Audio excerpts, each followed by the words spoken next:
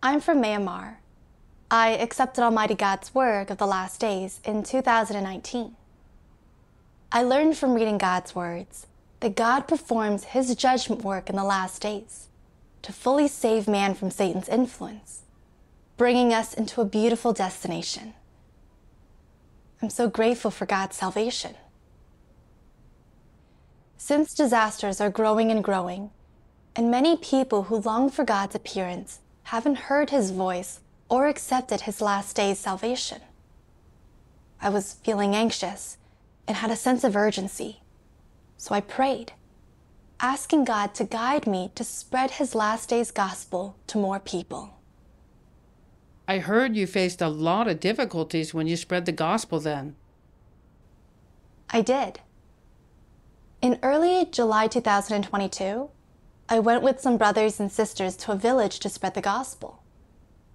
A brother had been reported and arrested for preaching there, so the village chief told the residents not to be religious every time he came back from a county government meeting.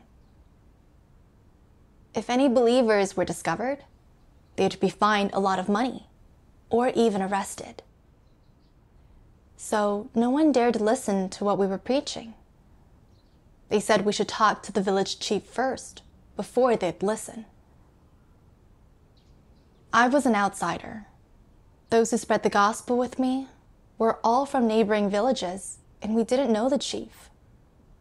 The locals wouldn't take us to see him either. I didn't know how to resolve these difficulties, and we were in danger of being reported and arrested at any time. I said a prayer, asking God to show us the way. We read a passage of God's words in a gathering. Almighty God says, "You must have faith that everything is in God's hands, and that humans are merely cooperating with Him. If your heart is sincere, God will see it, and He will open up all paths for you, making difficulties no longer difficult. This is the faith you must have. Therefore, you need not worry about anything while you perform your duty, as long as you use all your strength and put your heart into it. God will not make things difficult for you, or force you to do what you are not capable of." Amen. God's words gave me faith and strength. No matter how hard sharing the gospel was, or how much the government oppressed us, whether I could meet the village chief or was reported and arrested, was all entirely in God's hands. Expanding the gospel is God's directive, something that God wants completed. Even if the government oppressed it and the chief impeded it, they couldn't stop the expansion of God's kingdom gospel. They couldn't stop God's sheep from returning to Him. As long as we put all we had into our work, I knew God would show the way and open up a path for us. Once we understood God's will, we all had the confidence to go share the gospel. It turned out that a brother from a nearby village was related to the chief. He said he'd take us to see the chief the following day. That was God opening a path. It was. That evening, we got back to the village and went to preach to some locals with good humanity. As we were fellowshipping, the village deputy chief and treasurer showed up unexpectedly, then left after listening for a bit. A resident said, "They came to see if you guys were preaching the gospel. We shouldn't listen anymore. First, go talk to the village chief, and we'll listen more if he agrees." We had no choice but to leave. Back at home, I was feeling pretty down. The deputy chief knew we were sharing the gospel. If he got in the way, the villagers really wouldn't look into the true way. Also, when that brother got arrested before, it was from being reported by the treasurer. Worried about being arrested myself too, I didn't want to go talk to the village chief. How did you resolve your state? The supervisor found out about my state and fellowshipped with me. Faced with that sort of situation, we can't pull back. We have to use that chance to share the gospel with them. As long as we fulfill our responsibilities, whether they accept the gospel or not, our conscience will be clear. Right then, I thought of a passage of God's words I'd read before. Almighty God says, "In spreading the gospel, you must fulfill your responsibility and deal earnestly with everyone to whom you spread it." God saves people to the greatest extent possible, and you must be mindful of God's will. You must not carelessly pass over anyone who is seeking and considering the true way. As long as they are willing to consider the true way and able to seek the truth, you should do all you can to read more of God's words to them and fellowship more of the truth to them, and to testify to God's work and resolve their notions and questions, so that you may gain them and bring them before God. This is what is in line with the principles of spreading the gospel. So how can they be gained?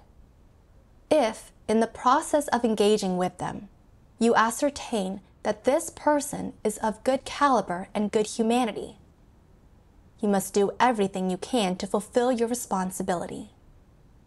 You must pay a certain price and use certain ways and means. And it doesn't matter what ways and means you employ, as long as they are in order to gain them. In some, you must, in order to gain them, fulfill your responsibility and use love and do everything within your power. You must fellowship on all the truths that you understand and do all the things you should do. Even if this person is not gained, you will be left with a clear conscience. This is doing all you can and ought to do. Amen. It's true. God's words tell us that when preaching, we have to fulfill our responsibility to have a clear conscience. As long as the person being preached to fits the principles, we should share the gospel with them in any way possible. The villagers were interested in investigating the true way. It was only because of the government's oppression that they were scared of being fined or arrested and wouldn't listen. I should fulfill my responsibility and fellowship more on God's words, resolving their issues and struggles. If the village chief was a good person who was ready to listen to God's words, I should try everything to preach to him. That would be truly fulfilling my responsibility. But if I didn't share the gospel out of fear of being reported and arrested, then I would owe God. Once I understood God's will, I had the confidence to talk to the chief and preach to the villagers. The next day, that brother took us to the chief's home. The deputy chief and treasurer were there too. We fellowshipped on God's 3 stages of work to save mankind, that we're now in the last days, and Almighty God is the coming of the Savior. He is expressing truths and doing the work of judgment to purify and save man. We have to accept his judgment and cleansing to be protected by God through the disasters and enter his kingdom. How was their attitude after that? The village chief was intrigued and wanted to investigate. Both the deputy chief and the treasurer had a bad attitude, though. They said, "We're listening to the government. They don't allow religious beliefs, so we can't believe. Otherwise, we'll be arrested." Seeing they were really firm in their stance, I prayed to God, entrusting them to God and asking him to lead. Then I read them a passage of Almighty God's words. Almighty God says, "Perhaps your country currently prospers, but if you allow your people to stray from God, then it shall find itself increasingly bereft of the blessings of God. The civilization of your country shall be increasingly trampled underfoot, and before long, the people shall rise up against God and curse heaven. And so, unbeknownst to man, the fate of a country shall be ruined. God shall raise up powerful countries to deal with those countries that have been cursed by God, and may even wipe them from the face of the earth. The rise and fall of a country or nation is predicted upon whether its rulers worship God, and whether they lead their people to become closer to God and to worship Him. Amen. Then I fellowshipped. The government doesn't allow faith now, and it even opposes God. You're listening to them and don't dare believe. Who can really save people? Is it God or the government? The pandemic is getting worse and worse these days. Whether rich or poor, powerful or weak, humans are insignificant in the face of disaster. No person can save us from Satan's power or protect us through the disasters. Only God can save us. God has become flesh in the last days, expressing truths and working to save man. This is a once-in-a-lifetime opportunity. You all are in charge of this village. The villagers' fates depend on how you lead them. If you don't lead them to worship God, but instead oppose Him, then this village will be damned, and everyone's fates will have been ruined by all of you. The village chieftain said, I believe that people's fates are in God's hands, and I want to guide the villagers to believe in God. And the others? The treasurer said, I know having faith is good, but we'll be arrested by the government if we don't comply with them. Our hands are tied. We watched a video reading of God's words. We trust that no country or power can stand in the way of what God wishes to achieve. Those that obstruct God's work, resist the word of God, disturb and impair the plan of God, shall ultimately be punished by God. He who defies the work of God shall be sent to hell. Any country that defies the work of God shall be destroyed. Any nation that rises up to oppose the work of God shall be wiped from this earth and shall cease to exist. I urge the people of all nations, countries, and even industries to listen to the voice of God, to behold the work of God, to pay attention to the fate of mankind, thus making God the most holy, the most honorable, the highest, and the only object of worship among mankind, and allowing the whole of mankind to live under the blessing of God, just as the descendants of Abraham lived under the promise of Jehovah, and just as Adam and Eve, who were originally made by God, lived in the Garden of Eden. Amen. I fellowshipped. God's disposition tolerates no human offense. He will punish all those who go against His work. That's God's righteous disposition, and no one can escape it. Disasters are continuing to grow. It is God's reminder and warning to mankind, as well as a punishment. Like the Wenchuan earthquake in China. The people there didn't worship God. Brothers and sisters shared the gospel with them, but they didn't accept it, even insulting brothers and sisters and blaspheming God. When the earthquake struck, they were all weeping and gnashing their teeth, but regrets came too late.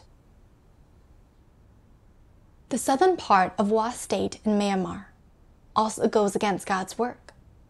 The government often arrests believers and doesn't permit acceptance of Almighty God's work. This June, there was a flood there, and many houses were swept away.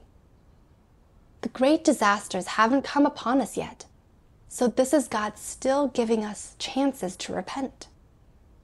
If the disasters come, regrets will be too late.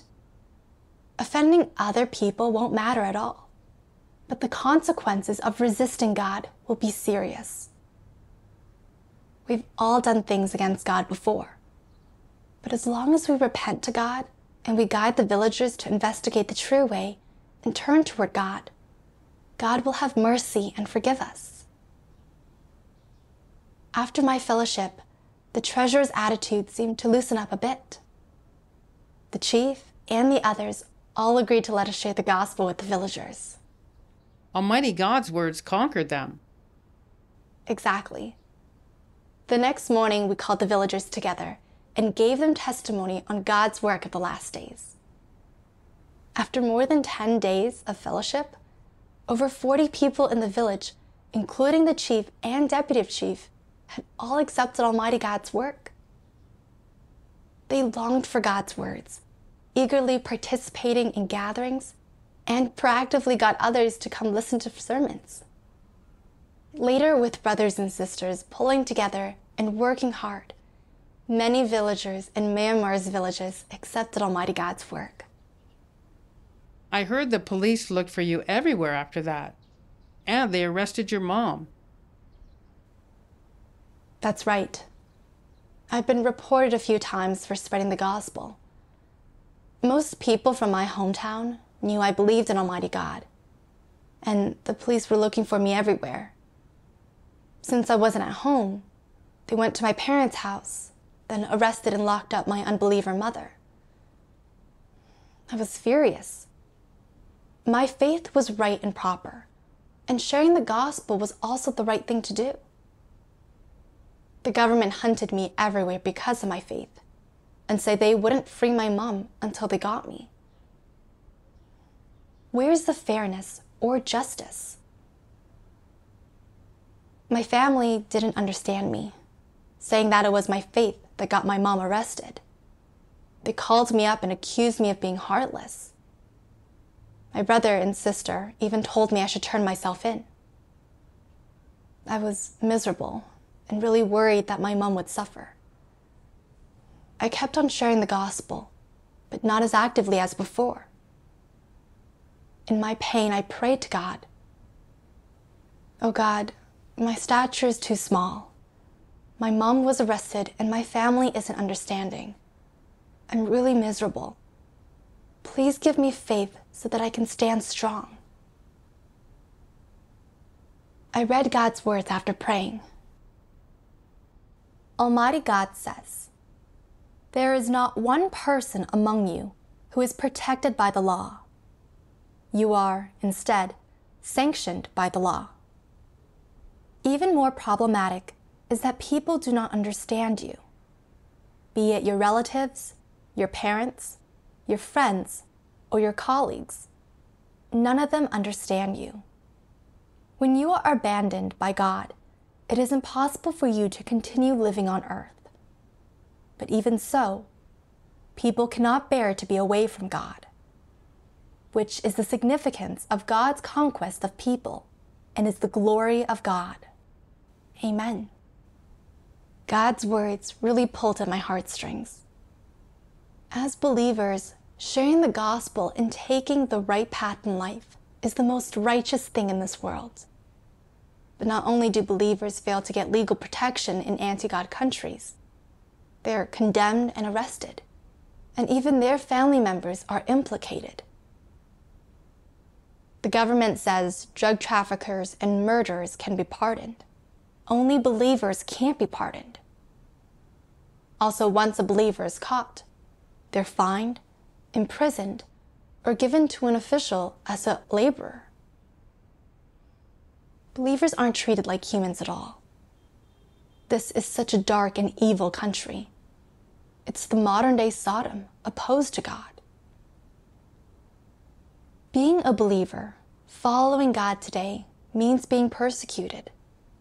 But I understood God's will. God was using those difficulties to perfect my faith, while also allowing me to gain discernment over the government's evil essence of opposing God, so I could reject and forsake Satan and truly turn toward God. I didn't feel as awful once I'd understood God's will. I felt ready to rely on God and keep sharing the gospel. Thank God. We can see that God's wisdom is exercised based on Satan's tricks. The more Satan's forces oppress us, the more it can perfect our faith. With the government so oppressive and arresting Christians, didn't those new to the faith feel timid and afraid? They did. Later, I brought the new believers together and gave them fellowship on God's words to help them know God's work and understand His will. We listened to a hymn of God's words together. Time lost will never come again. Awaken, brothers, awaken, sisters. My day will not be delayed. Time is life, and to seize back time is to save life. The time is not far off. If you fail the college entrance examination, you can study and retake it as many times as you like. However, my day will brook no further delay. Remember, remember, I urge you with these good words. The end of the world unfolds before your very eyes, and great disasters rapidly draw near. Which is more important, your life or your sleep, your food and drink and clothing? The time has come for you to weigh these things. After listening to the hymn, I fellowshipped. Some people say they'll believe once Satan's forces fall, and there's no more oppression. But then God's work to save mankind will be over, and we will have utterly lost our chance at God's salvation. If we're held back by the government, and we don't dare have faith if it says not to, then can the government save us instead? Of course not. Only God can save us. If we listen to them and don't believe, then we'll lose God's salvation in the last days. When God's work ends, we'll be destroyed along with the government. We've suffered from the government's suppression and arrests because of our faith. But this suffering has value. We have to pay a price if we want to receive God's salvation. And God rules over everything.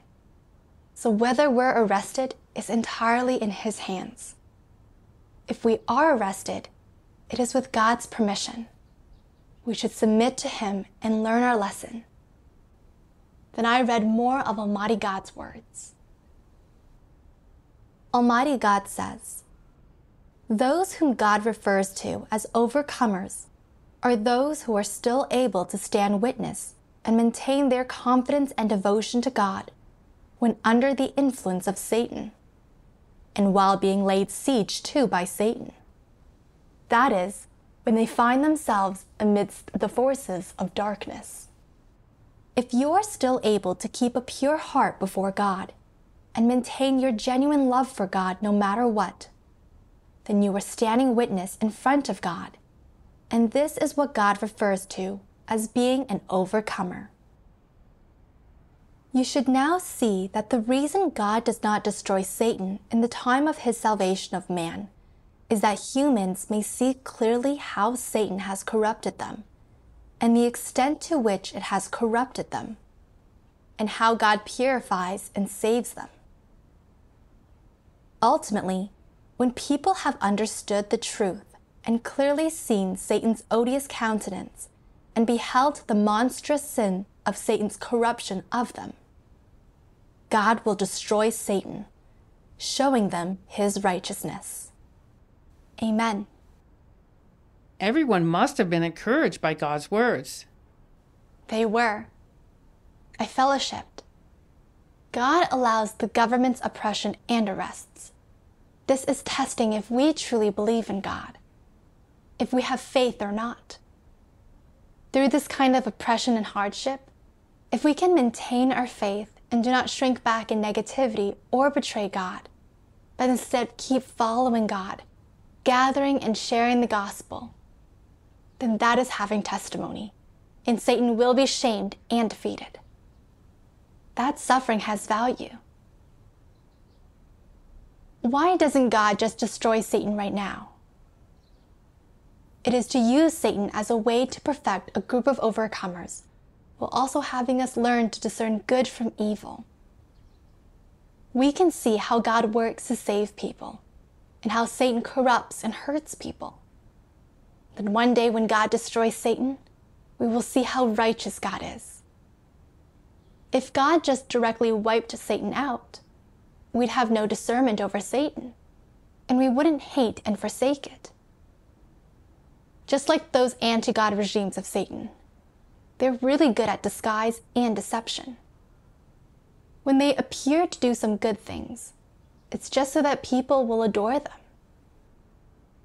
Almighty God has appeared and is working in the last days to save mankind.